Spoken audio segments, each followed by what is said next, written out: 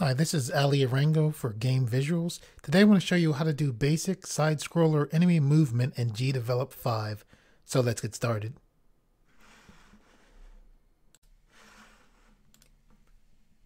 Okay, what you see in front of you is the front screen for Gdevelop. The first thing we want to do is select Create a New Project. We have all these options pop up. We want to scroll down and then select Empty Game.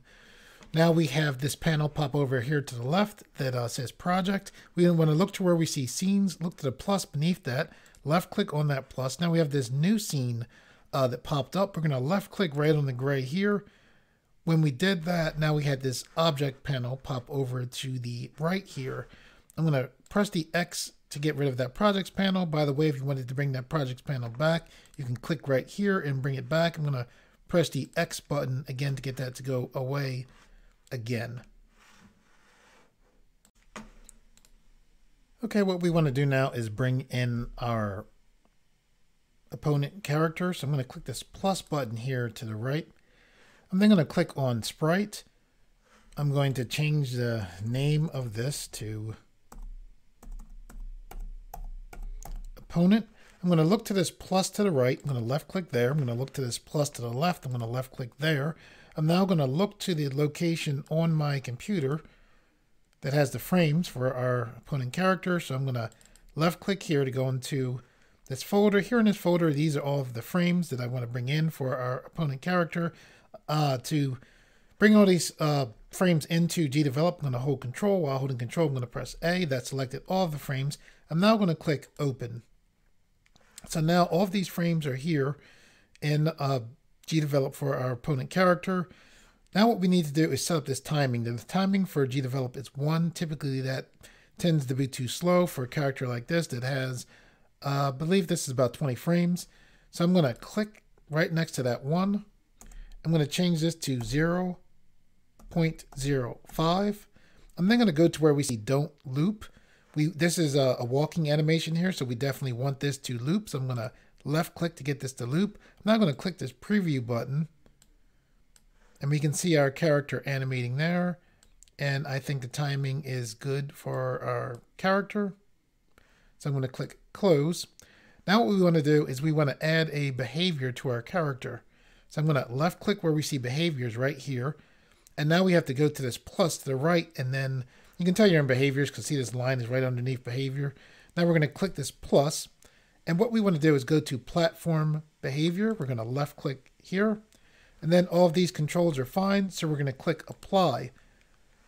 And just like that, we were able to put a behavior on this opponent character that's going to allow this opponent to have gravity and be able to walk on a platform.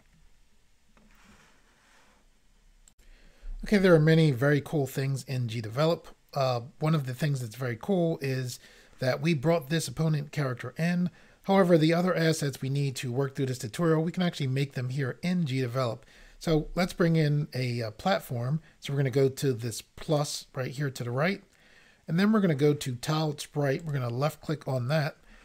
We're going to change this name of this to ground.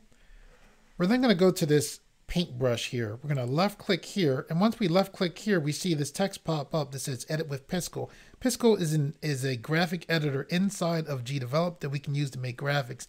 So you're going to go right over that text and then left click right on the text, and that opens up the Piskel editor. And this is the editor right here. So what we're going to do is we're going to go to our color here. We're going to left click there. I'm going to click and drag in this blue here. I'm going to go towards this grayish color and drag there. I'm now going to go to this paint bucket tool. When I left click, which I didn't do yet, our paint bucket tool is going to be filled with this gray color. You know what? I'm going to make this darker. So now I'm going to click again. So now we have this color here for our ground. I'm going to go to where we see new file. I'm going to name this ground. And then I'm going to click save. And what we did just by doing that was we made this graphic that we're going to use to make our platform. Now we're going to go to behaviors. We're going to go to the plus to the right, and then we're going to go to this behavior which says platform. We're going to left click on this. We're going to unclick ledges can be grabbed, and then we're going to click apply.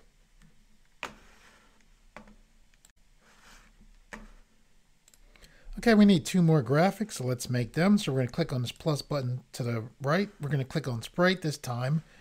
We're going to name this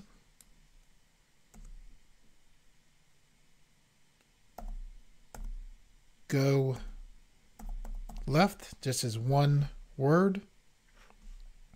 We're then going to click this plus button. We're going to, the paintbrush moved just to the side a little. Before it was to the right, but we're going to go to edit with Piskel, similar to what we did before. And the Piskel editor is loading up. We're going to click on our color, main color here. I'm going to left click and drag, make this a yellowish color.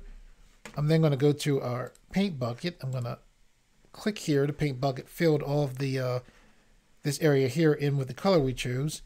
I'm going to name this Go Left, and then I'm going to click Save. And for this, we don't need any behaviors, so we're now going to click Apply.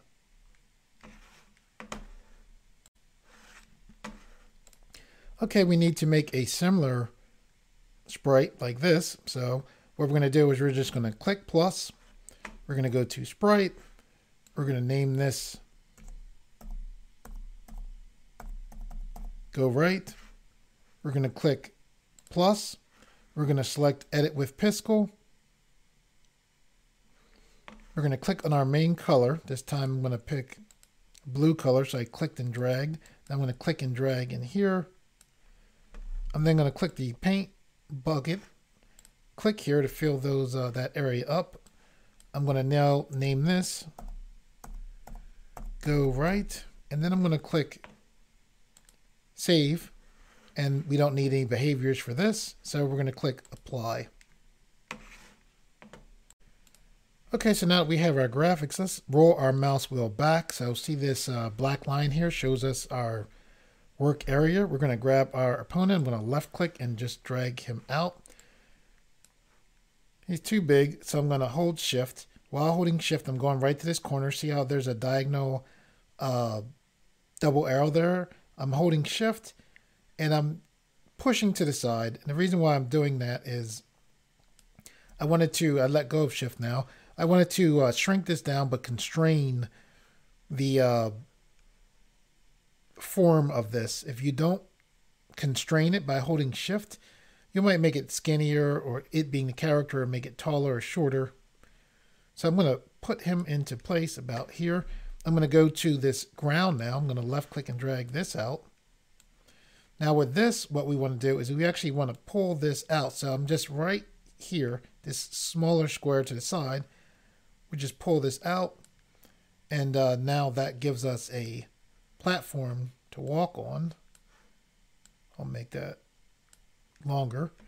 And now what we're going to do is we want to have, when the character, what we're going to do is set up something so when the character walks to here, the character is going to walk right again, and then when he gets to here, it's going to walk left again. So we're going to go to this Go Left. We're going to drag this out, and we'll put this right here.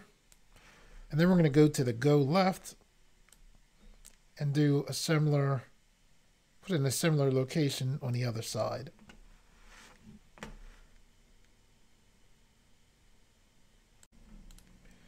Okay, here in Gdevelop, we set our graphics up like we did here, and then we set up our programming up where we see new scene events. So we're going to left click there. We see this message that says there are no events here. Events are composed of conditions and actions. Add your first event using the first buttons of the toolbar. So what we want to do is click this button right here.